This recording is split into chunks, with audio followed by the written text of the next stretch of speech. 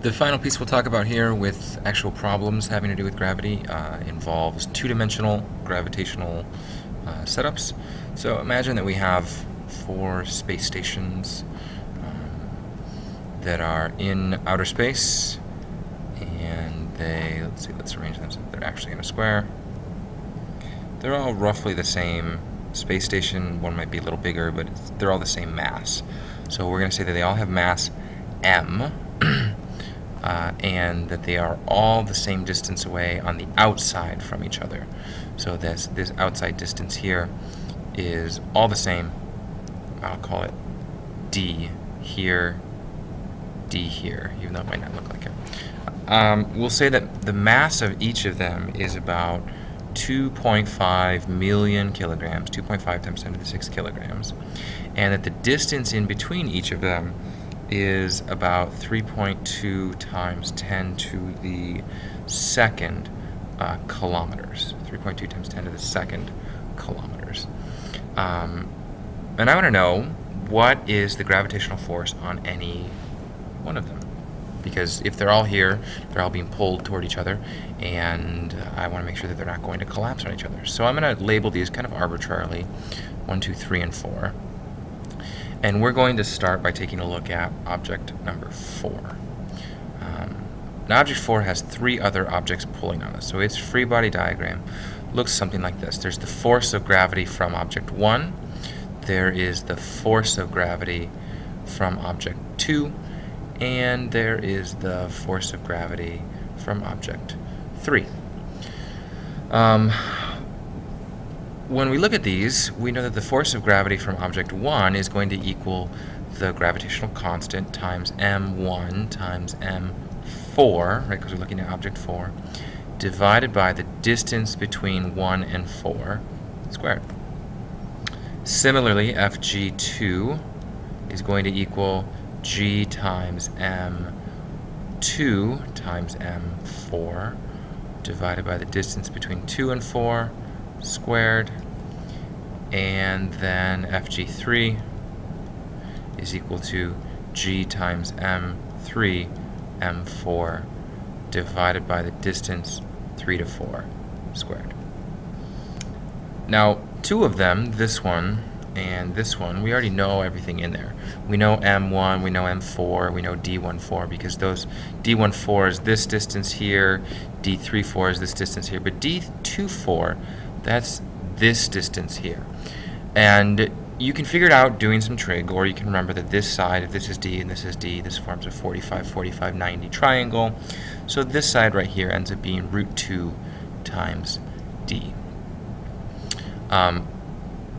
So now we can plug some of these things in.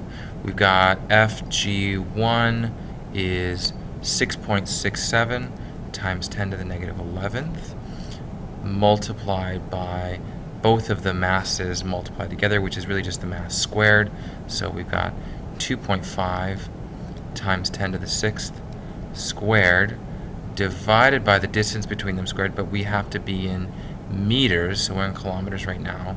So this is going to be 3.2 times 10 to the 5th meters squared. And this is also equal to Fg3, because they're the same distance away. And so then the only one we actually have to calculate in addition is Fg2, which is the same numerator, 6.67 times 10 to the negative 11th times 2.5 times 10 to the 6th squared. But now we are going to multiply by the square root of 2 on the bottom, so root 2 times 3.2 times 10 to the 5th squared. And when you punch these into your calculator, being very, very cautious and making sure that you are not messing up your exponents because of parentheses, we end up getting this value as 4.07 times 10 to the negative, negative 9th newtons. And this one ends up being 2.05 times 10 to the negative 9th newtons. So then, if we go back to our free body diagram, we have an upward force of 4.07 times 10 to the negative 9th. We have a sideways force of 4.07 times 10 to the negative 9th. And we have this 45-degree angle force of 2.05 times 10 to the negative 9th. So 2 is farther away from the rest of them, and so we end up having a smaller force. Now, we could create an XY chart and have force from 3 here, 0 force from that one, 0 force and force 1, and then F2x and F2y. But there's a certain symmetry that we see up here in that we have equal poles left and right, or left and up rather, from right and up, rightward from M3, upward from M1, that end up pulling along the 45-degree angle. So it turns out that our net force is going to be along that 45-degree angle. And so we still need to figure out what the net force is. We end up with net force along there being 2.05 plus the net force between these two. So we're going to have the square root of 4.07 squared plus 4.07 squared. You can't just add up each of these numbers. You can't just add those up and get 1.02. You have to do this, and when you do that, you get 7.80 times 10 to the negative 9th newtons. So the net force on space station number 4 is very small, 7.80 times 10 to the negative 9th newtons. It is a tremendously small force. It is so little that it won't affect anything. Now, if we wanted to, we could go through and figure out the net force on 1 the same way, and 2 the same way, and 3 the same way. But we can also take a look and see that it doesn't really matter which of these space stations we looked at. I arbitrarily labeled them 1, 2, 3, 4, and I chose 4 to look at first. But we see that if we look at 1, we get the same exact solution. We're still d away from M2, we're still d away from M4, and we're root 2d away from M3. And so each of the forces on each of the objects is the same because we have both vertical and horizontal, and really for that matter rotational symmetry for 90 degrees. So the net force then on each of our objects, F net, is equal to this, and we have to make sure we have an angle, and this is at 45 degrees toward the center. Toward the center. Right, because it's not really just 45 degrees. It's 45 degrees for this one, it's 135 degrees for this one, it's 225 degrees for this one, and it's 315 degrees for this one. So our net force, as I'm going to show here in red, is pointing always towards the center here for each of the objects. And it pulls there. It's equal to 7.80 times 10 to the negative 9th newtons.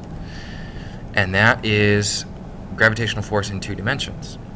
Now, for this part of the unit, there's really only a few things that you should be able to do now after practicing this and seeing a couple videos.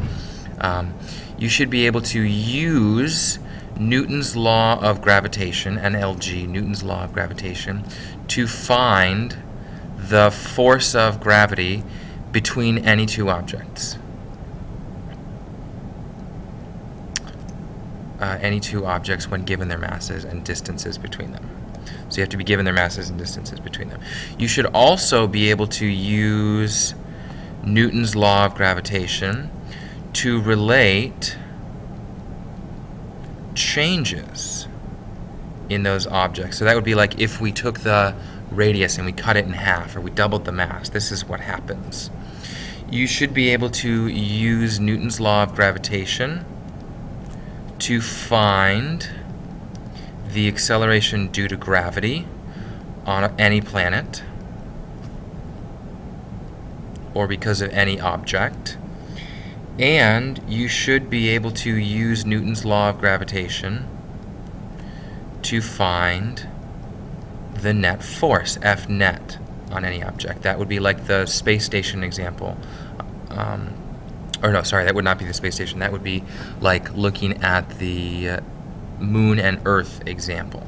And finally, you should be able to use Newton's law of gravitation to find the net force in 2 dimensions.